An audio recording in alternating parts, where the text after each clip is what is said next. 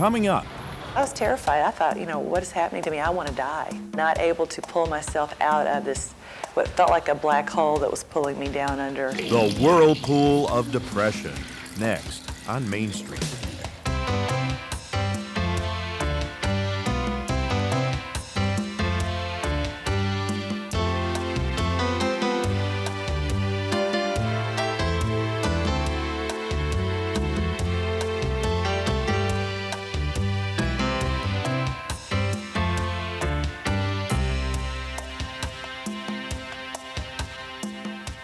Welcome to On Main Street. I'm Dale Meyer.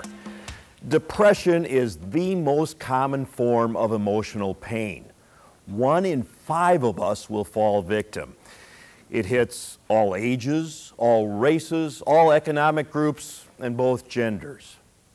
On Main Street correspondent Brian Ward reports on one woman's plunge into the whirlpool of depression.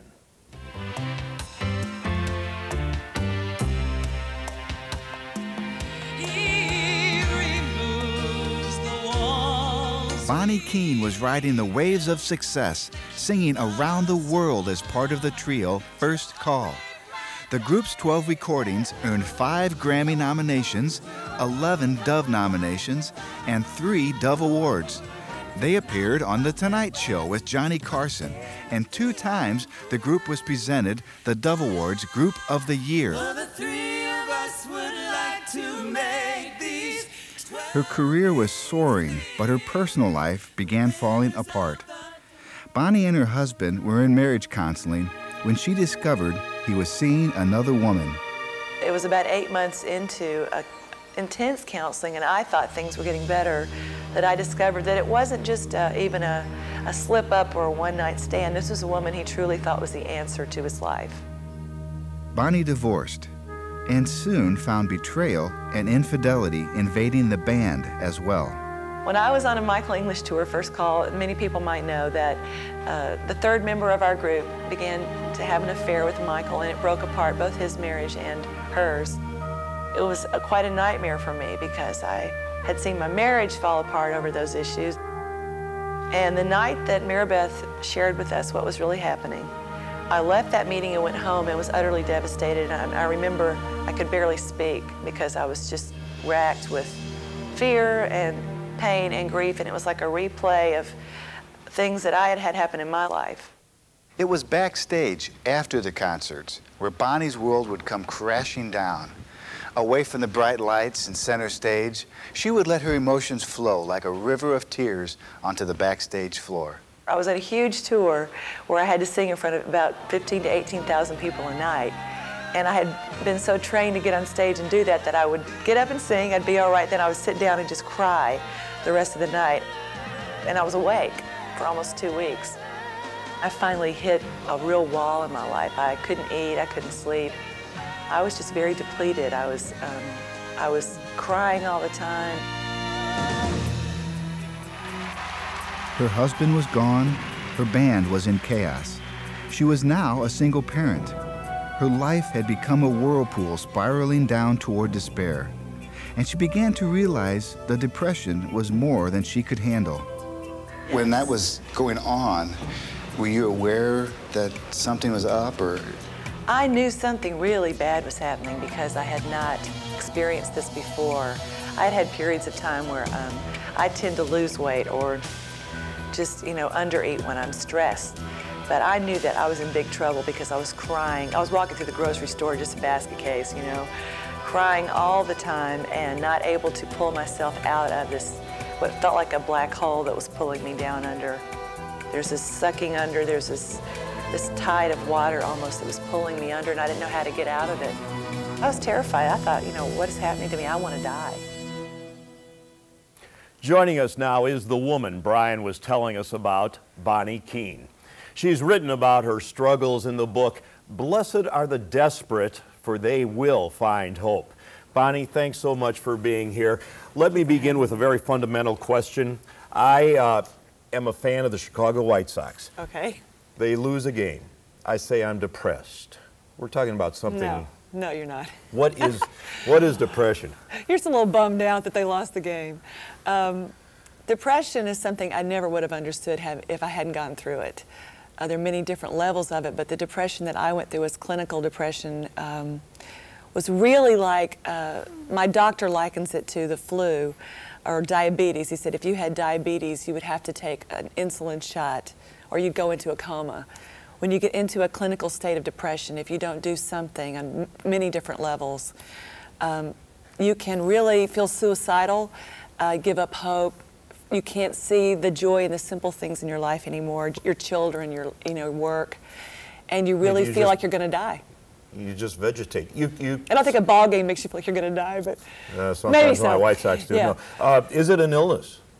Well, yes, I think it is. It is an illness, and it's something that I rankled against for a while because I didn't want to think of myself as having that kind of weakness. And I believe it's rampant. It's like you said earlier, it's everywhere. It's 1 out of 5. And in our culture especially, I think it's rampant right now. And women especially seem to deal with it. And you think, oh, I can be strong enough, I can pull myself out of it. And then when you find that you can't. Well, let's talk about some of the symptoms. And before we went on the air, we talked about a number of warning signs of depression. And there were some that you said, whoa, yeah, that really is something I can talk about. One is irritability. And then you said appetite changes. Oh, yes. Comment on that. I completely lost my appetite when I went through depression, and I lost so much weight. I couldn't sleep, so insomnia was another one of the effects. Insomnia keeps you awake to try to feed your body, but your body doesn't get fed, so it stays awake, and it creates a cycle that chemically puts your body into a state of spiraling down. When sleep loss messes up your brain and messes up your thought processes, which makes you feel despair, which makes you feel hopeless, and it really creates a cycle that depletes your body so much physically and emotionally that it's very hard to come back to ground zero with. It's a whirlpool. It is a whirlpool. That's a great way to put it. That leads to another sign, fatigue. Fatigue. Boredom. Yes. Decreased sexual drive. Concentration and memory. Did you experience problems with that? Yes. I am a very focused overachiever type A personality, and all of a sudden I found myself just thinking about having to get my kids ready for school or to walk to the kitchen to make a meal was overwhelming. Say that again, to walk to the kitchen? Yeah. So what did you do, just sit there? Well, actually, I made it through a national tour, and then I called my preacher, my pastor, my doctor, everybody, my family I could think of, and I said, I cannot, Miss Superwoman here, I have hit a wall. I can't function now. I can't even get out of bed, really. With all these warning signs, I mean, you were just there. You were vegetating. I was vegetating, yes. Concentration, memory were shot. Yes. Did you cry? That's another Basket sign. case. Yes, I cried all the time. I mean, nothing in particular. I was just crying all the time. Everything felt like loss. Everything felt like there was no hope. Everything felt like despair. And my daughter literally looked at me and she said, Mother, are you dying? I said, no, I'm not dying. She said, you act like you are. I said, no, I'm not dying. It's like when you get the flu, my emotions have the flu. My heart is sick right now, and so I need to get help with that. But I really I couldn't function normally at all, and it scared me to death. It's frightening. And this is 1 out of 5 of us that have that has depression.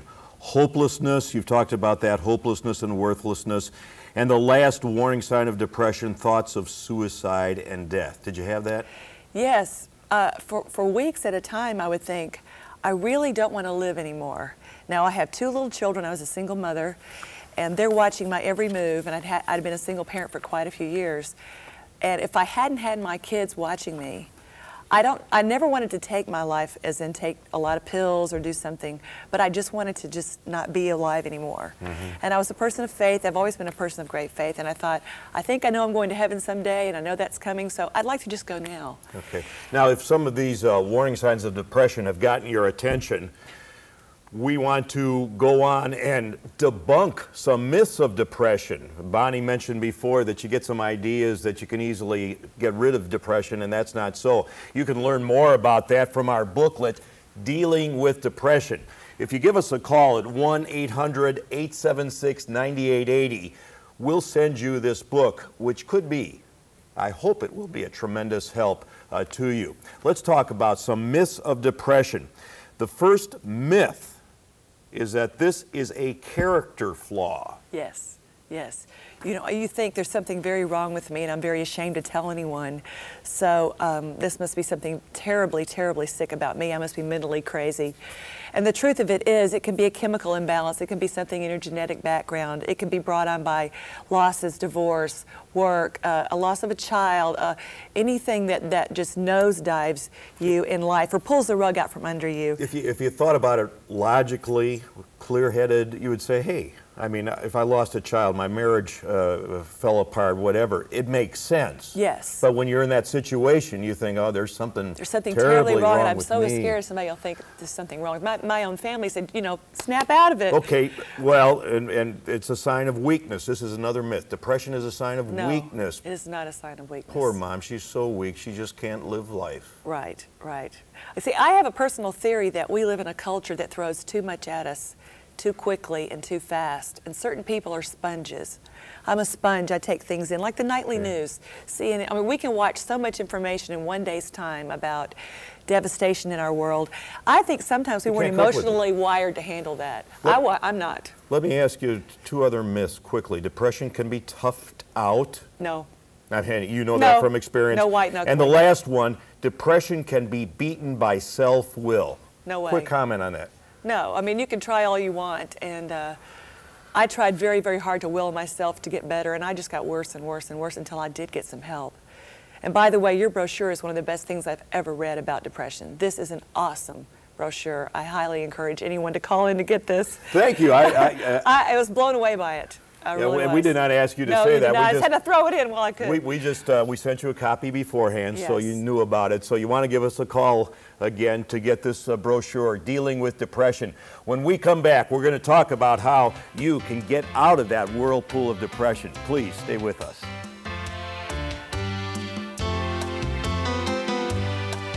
You felt, you know, why can't I pull myself up by my bootstraps here and go on? And when you can't do that, it's frightening. The big step first is to say, I need help. And I was one of those people who thought I could do everything. Don't be afraid to reach out. You need emotional support at that time. You need medical support. You need spiritual support. Do you realize that 1 in 5 people will become a victim of depression?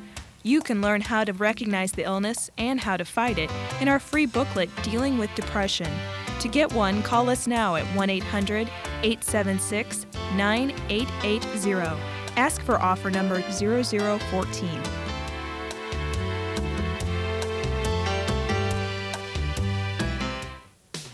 Everyone needs help now and then to make sense out of the tough issues of life. Now you can get a free catalog of all available on Main Street shows by calling 1-800-876-9880.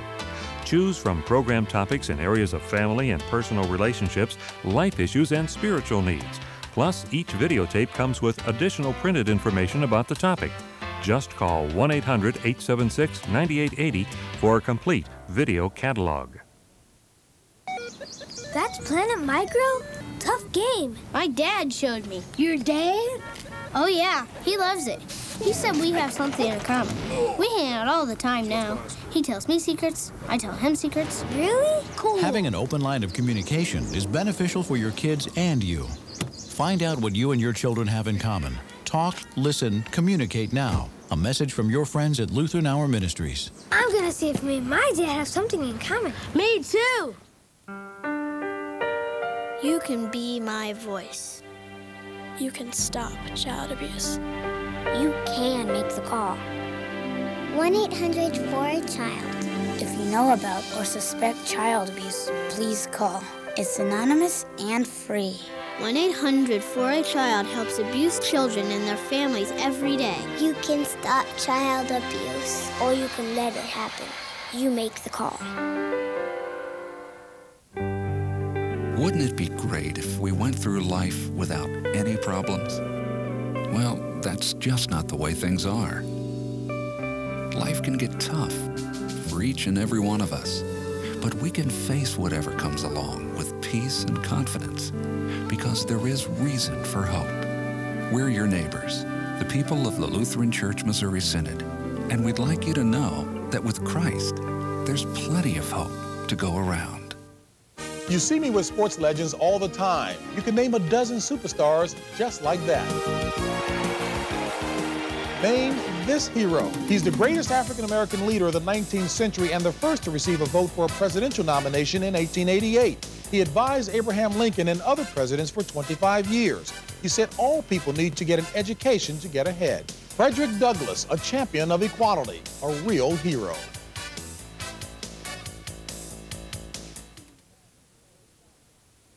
Recognize the present, although it is not always pleasant.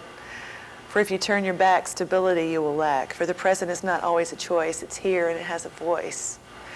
The present you have to face and you have to embrace. Through all the suffering and all the pain, a stronger heart is what you will gain. You will find your courage from heaven above, and you will find to live and love in the present. My daughter Courtney wrote that. She's 16 now. She wrote that probably when she was 12. I saw that Courtney was dealing with the present in a way that was real, and she knew that it hurt, but she was embracing it, and hopefully seeing that I was embracing and moving on through it. Welcome back to On Main Street. I'm Dale Meyer. We're discussing ways to escape the whirlpool of depression, telling us how is singer-songwriter Bonnie Keene. Bonnie tells her story in the book, Blessed Are the Desperate, for they will find hope. Bonnie, in your book you talk about BCP. Basket case potential. Yeah, what is that? That's me. I think I finally learned to embrace the fact that I have a lot of potential to just fall apart if I'm given too much information about things that would really grieve my heart, or if I don't learn to reach out for help and try to take things on myself, that I can really turn into a basket case. You said earlier that you came to the point to realize that you could not beat this on your own. Yes, I did. So we want to talk about that now. Support system, friends. Yes. How did it happen for you?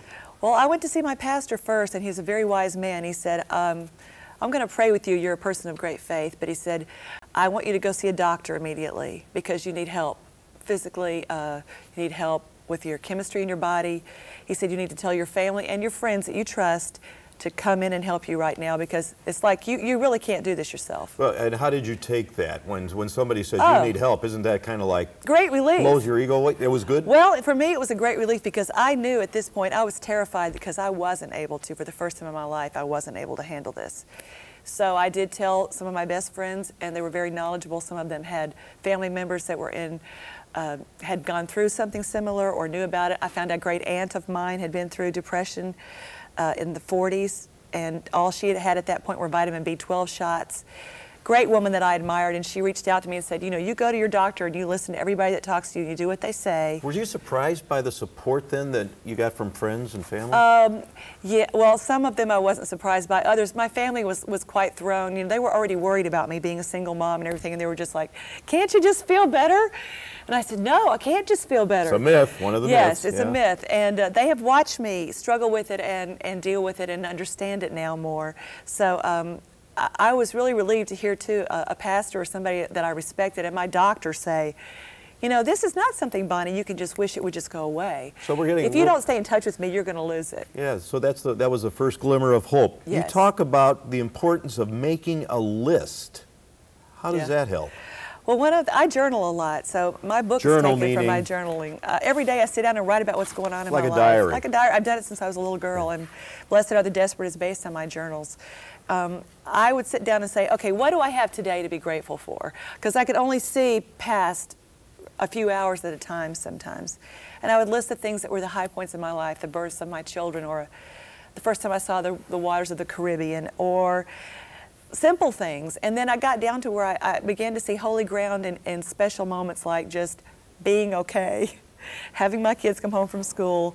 I'm all right, we're here, we're healthy, we're fine. Did you go back then and look at how you were a year ago or 2 years ago and say, wow, I really have progressed? Yes, I've come somewhere from where I was. Something else that caught me in reading your book is the talk, you talked about forgiveness and unforgiveness and moving on. And I'm not sure that I understand that, so that was a tremendous part for me. About depression. How does that all fit in? Depression can be anger turned into yourself. And for me, I think my divorce, I had still had wounds from that, and I needed to walk in forgiveness with my ex-husband and with his wife, and I needed to forgive myself for how I might have failed them. No matter what brings you to the steps of a divorce, you always carry some shame and guilt. And forgiveness is a great key to unlocking that. Okay, so you wanted to forgive your ex, but let's start with you yourself. Yeah. You said you had to forgive yourself.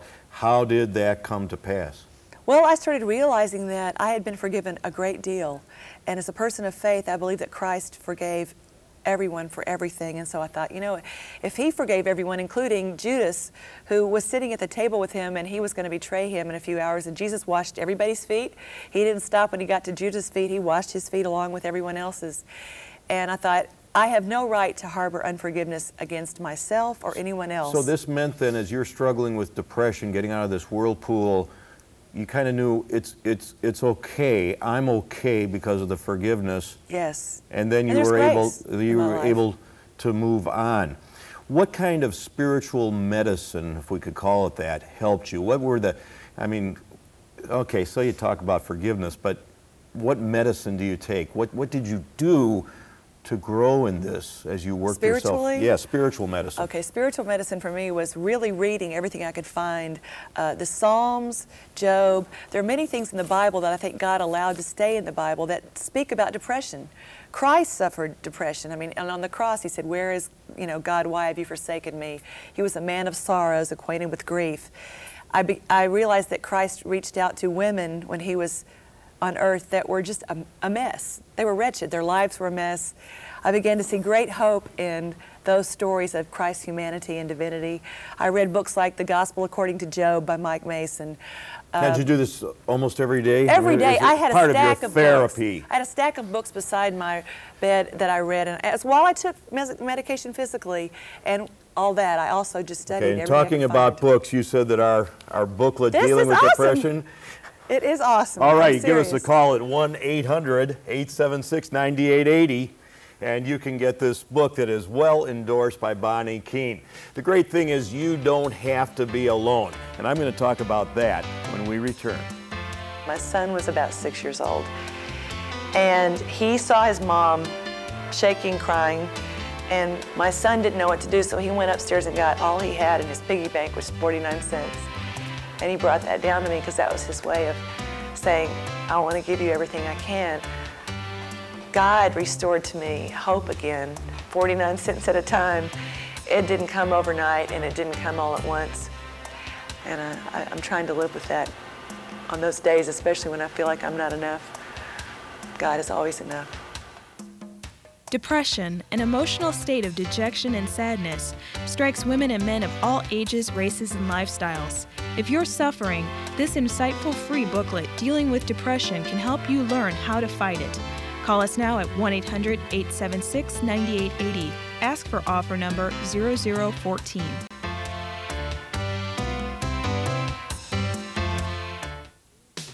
Everyone needs help now and then to make sense out of the tough issues of life. Now you can get a free catalog of all available on Main Street shows by calling 1-800-876-9880. Choose from program topics in areas of family and personal relationships, life issues, and spiritual needs. Plus, each videotape comes with additional printed information about the topic. Just call 1-800-876-9880 for a complete video catalog. Good morning. Hi, Dad. Where's Carrie? Doing some last-minute studying. So, how's she adjusting to high school? Just fine. She's making new friends, and I think she has a boyfriend. Her attitude has changed towards school. I told you things would work out. When parents and kids don't know how to talk to each other, they're both left clueless. Recognize the signs of trouble. Hey. Talk, listen, communicate now. From your friends at Lutheran Hour Ministries. Guess our little girl's growing up. We know we can count on you to do what Smokey says. Smokey says! Only you. No, you don't play with matches. That's not cool. Tell Mom and Dad to break them, stop them. Yeah, that's the rule. And when your folks desire to build a fire, Hot, hot. Clear brush and branches away. And keep water nearby like you oughta. Did someone say otter? We're all counting on you. Only you can prevent forest fires. I need you to help me. But I won't ask you. And I can't tell you what's going on. I'll tell you a secret. If you don't call, it won't get any better. If you do call, it will help me. If you think a child you know is being abused, please call 1-800-4-A-CHILD. I just need you.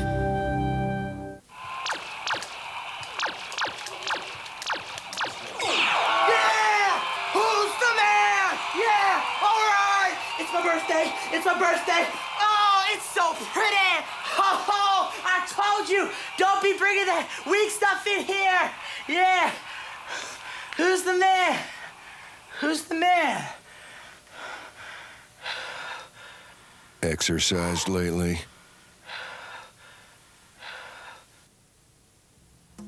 Log on to our website for more information about On Main Street and the topics we examine on this program. Visit us at www.onmainstreet.org.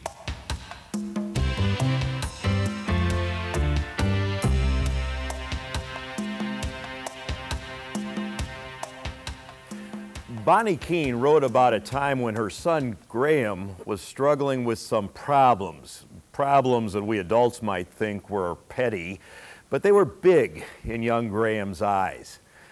The situation turned out okay. "Mommy," Graham said, "I prayed to Jesus and he told me everything was all right. So," he said, "all of my dreams hop back in my heart." Are you, or someone you know, caught in the whirlpool of depression? The purpose of our program is to have dreams hop back into your heart. I can't put hope in your heart, but I can point you to the one who does.